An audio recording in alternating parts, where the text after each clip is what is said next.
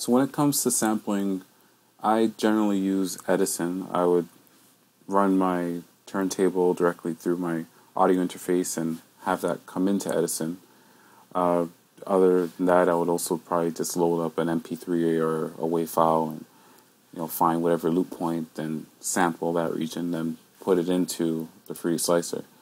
I use the FLSlicer to chop up my samples. Depending on, I guess, the type of sample I'm using or the type of project I'm doing, I may use the FPC, but I found the FLSlicer to be quick and efficient for me, paired with the Korg to allow me to trigger the samples in the way I want and the time stretch and all that. So I'll go over first what I have here as a sample to show you what I would do.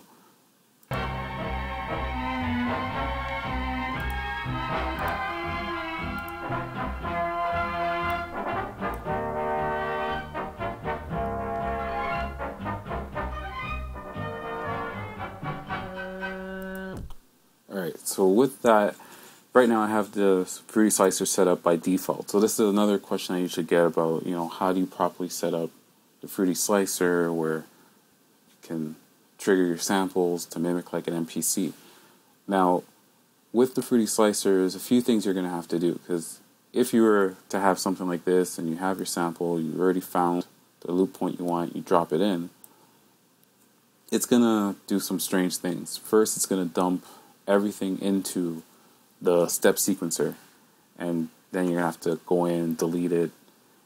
It's better to do it right, the first time, set it up so when you do a new project, you have it and it's ready to go. So with the FLSlicer, I'm just gonna put a fresh one in here again. So with that, the first thing you want to do is uncheck auto dump, because that will put it right into the step sequencer. The next thing now I do to set up with the Korg is to go into the instrument tab, uncheck the envelope button here, and then in the miscellaneous tab, set the polyphony to 1. If you set it to anything other than that, then the note will repeat to the number that you set. So if you put it to 2, it's gonna, any chop you do is gonna repeat twice and not cut itself off. If you do it that way, it's just going to be one time the pad will play.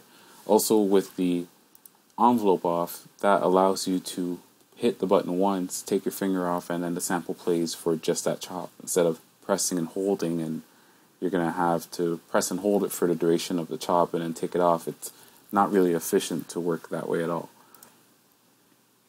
So now I'll go and drop it in, and so we have it all set up there. Usually set it to 16 beats, because as you know, there's 16 pads on the Korg, and then chop it by beat. Now with that, I'll set whatever the time stretch I want it to have and whatever pitch I want to have it be at. And now if I go on the Korg, and of course you have to have a scene set on the Korg like you would have for the FPC, where you're going to have to match each note to the Korg. The Korg is a note value below FL for whatever reason. It's from 7 till version 9. It's been like this. I don't know if they've changed this in version 10. So you'd have to go in, see which each note is. In FL, the first one is C5, the second one is C5 sharp. So on the Korg, you go into settings, hit your first pad. It's going to say C4. You just put a note below and just, tune each one so it matches that in the FLSlicer. So right now, if I was to play this, it should play once. Let's see here.